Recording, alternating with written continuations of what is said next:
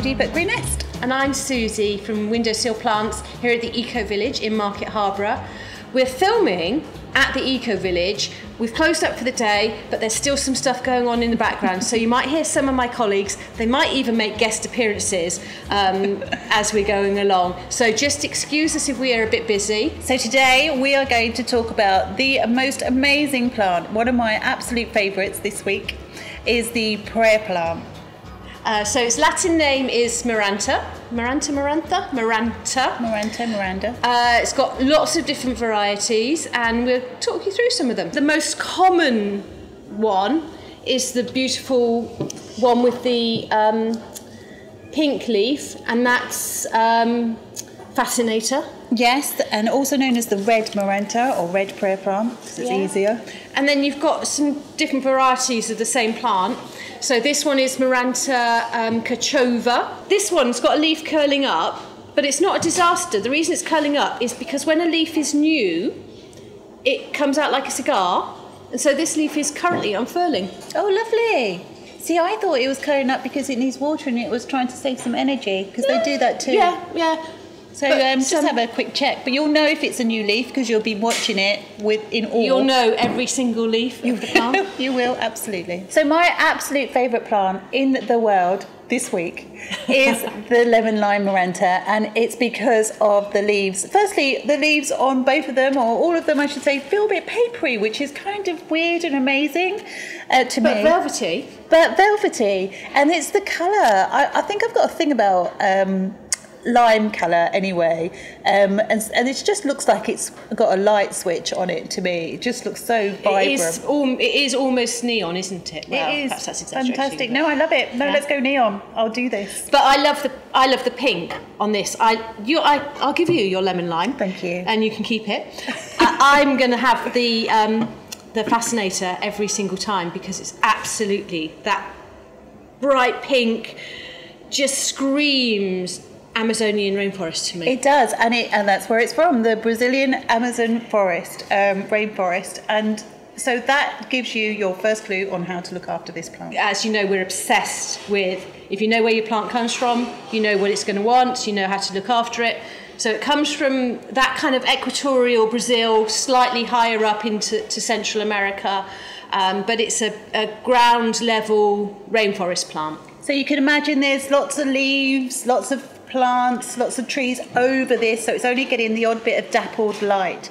So your lighting is actually going to be low to medium, and it's perfectly happy. So I've had this for about a year, and it's continually pushed out leaves. There's another one coming now, and this is in the middle of a room.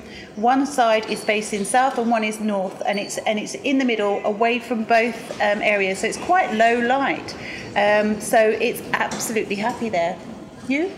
I call it a sideboard plant, because I think if you put it on a sideboard, nobody has a sideboard in front of the window, do they? I hope not. Monsters.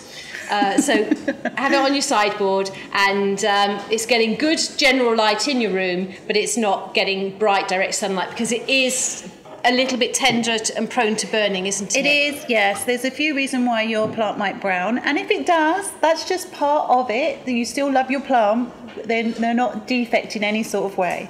And there's other reasons why that could happen. So we did just a short video about watering, I believe, just half an hour. You can go back and have a look at that. That will tell you about the type of water that you want to use on types of plants like these. So we want to steer away from tap water, ideally. And you want to keep the soil quite moist, and if you're not sure what moist feels like, it's not sopping wet. Again, you have these little gadgets like these that will tell you whether it's dry, moist or wet, but you want to keep this moist. And I'm sure you missed these, don't you? I do miss them. I'm actually erring on a little bit drier than moist. I think, using my finger test, I think you can go down to the first knuckle, which is about 1.5 centimetres, and that can dry out. For the top 1.5 centimetres can dry out in the soil, but if you're misting it, there's enough moisture and humidity around it. Again, Amazonian rainforest, think humidity. Yes, high humidity. And if you can't get the humidity up in your house, you don't want to miss them or you forget to miss them, then you can bunch all these plants together, because as the moisture leaves the leaves, it will create its own little environment, a little ecosystem of humidity. They love being with friends, don't they? They do. They so love being with friends, and they will help each other out and raise each other's humidity. The other thing, are you going to say about pebbles on the bottom? I am about to say that. Go on, you say that. Okay. Okay, we've given away, spoiler alert, what's going to happen is you could put some pebbles on the bottom of the pot, or on a saucer or a tray, and then you keep the pebbles moist, but the plant itself isn't sitting in water, but that then allows some humidity around the plant as well. So we're looking for about 50 to 60% humidity. Here I am with my gadgets again. You've got your hygrometer that will tell you, if you're not quite sure how you're doing with your humidity, this will tell you the percentage. Look at that, 50%, it's perfect 57. conditions. And look, this little smiley face. It's happy. As well as being a really super beautiful plant, the other defining feature of the prayer plant, or the Maranta, is how it gets its name, why it's called the prayer plant. And that's because it's very dynamic, isn't it? Yeah. So it has an awful lot of movement through the day and into the night. And you'll see that the whole plant moves, but also the leaves move. So at night, what happens is the leaves fold up as though they're in prayer. It's called the prayer plant. It's amazing. It is amazing. And there's lots of reasons or theories as to why it does that, and how it does that, which Susie will go into. But one of the reasons that I've read about is that you can see this one particularly, there might be a better example somewhere, but this one particularly is very flat. And in the Amazon forest, they don't want water to be sitting on their leaves, so they move their leaves down to make them very flat so the water comes off. I thought they were shaking the water off. Well, it depends how fast they do that. Okay. They're very slow. They do move, but not that quickly, unless you do a time-lapse. These are amazing to do a time-lapse with, by the way. If you're into that sort of thing, you will definitely see movement in just a 24-hour period. And so the water trickles off the leaf because it doesn't want it on the leaf in case it rots, and it trickles down into the ground to feed its roots. Yeah. Clever plant. Plants are amazing. So actually, you do have to be careful with root rot with these. I think they're very susceptible to a little bit of root rot.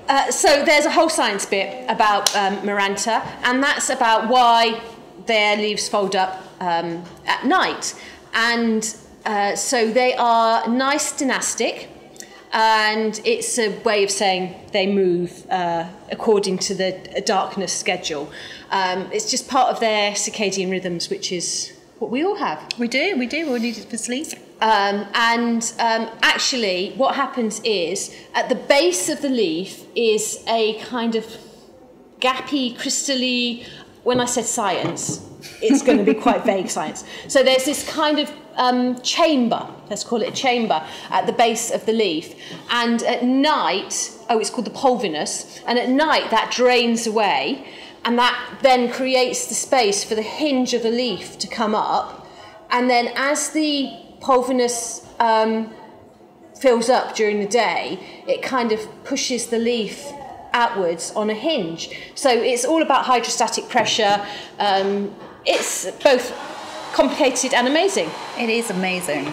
A lot of the plants that we've been talking about up to now like to be nice and tight in their pot. Yeah. The Maranta will take a little bit more room and grow into a pot. Don't swamp it. In fact, with all houseplants, never swamp them, but it will then take a little bit more soil.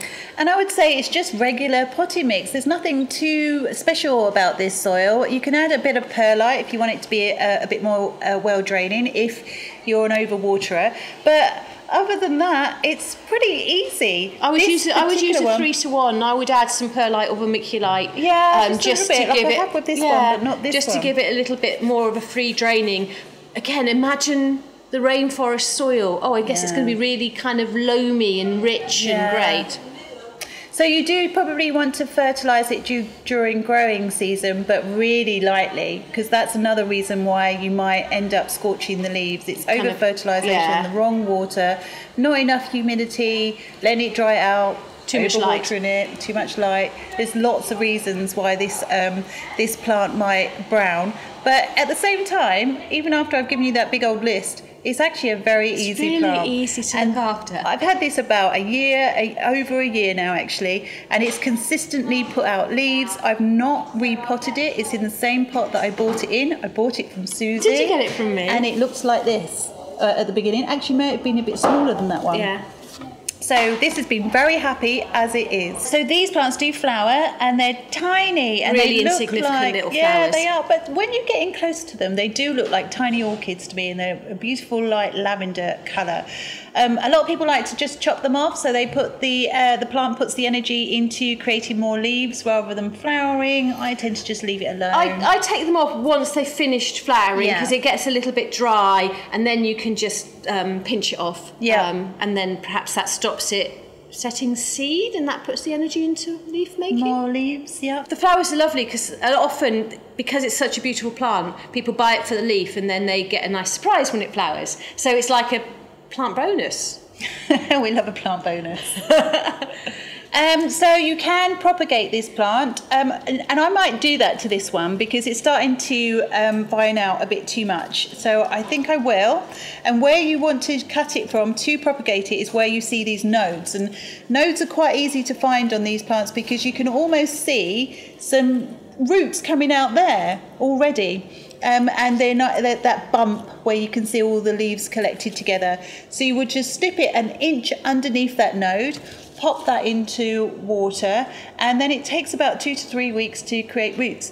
And then you leave them in water until those roots are around 1 inch to 2 inches, and then you can just pop them in the soil. I have heard people just slipping that off and just putting it straight into the soil. I like to water propagate because you can see what's happening, and you can check that it's got enough in there. The other thing that we need to talk about is when you buy the plant, often it's quite upright, and you might have a plant that's kind of sitting up like this, and then when you get it home it might droop. So these are quite sensitive to new environments, aren't they? Yeah. So they do take about a week to acclimatise. So don't panic, you haven't killed your plant within like 1 day of having it. It just wants to acclimatise, and then it's fine. After that, it'll find its own rhythm. It will still move up and down, but it'll be happy. But what it wants to do is to spread outwards. So it wants to be a horizontal spreading plant, and then as it gets bigger, it will eventually drape. It's not really hanging, it's a draping plant. It's a draping, yeah, it is. Looks amazing in a hanger, doesn't it? Oh, what a good idea. No, it honestly really does. So you'd put it on your sideboard to start with, but then as it gets a little bit bigger and older, you'd pop it in a hanger and let it kind of do its thing in the corner. Yeah. So thank you for listening to us talking about our favourite plant today. Do you know, it just so happens that I have Marantas available. Oh, brilliant. At Windowsill Plants at the Eco Village in Market Harborough.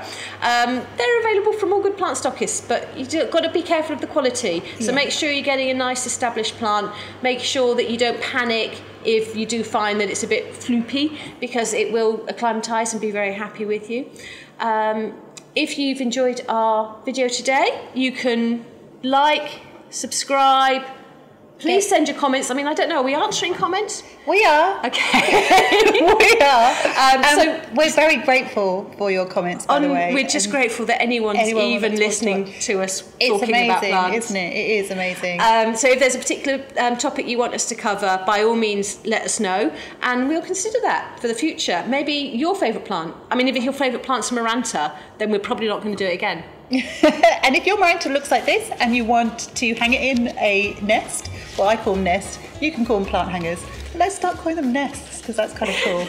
Then visit me at Green Nest. I'm at the Green Nest, at the .Green Nest on Instagram, and Green Nest on Facebook. And you are? I'm Windowsill Plants on Instagram, Facebook, all the things that the cool kids use. In fact, none of the things the cool kids use, Yes, just those Facebook two. and Instagram.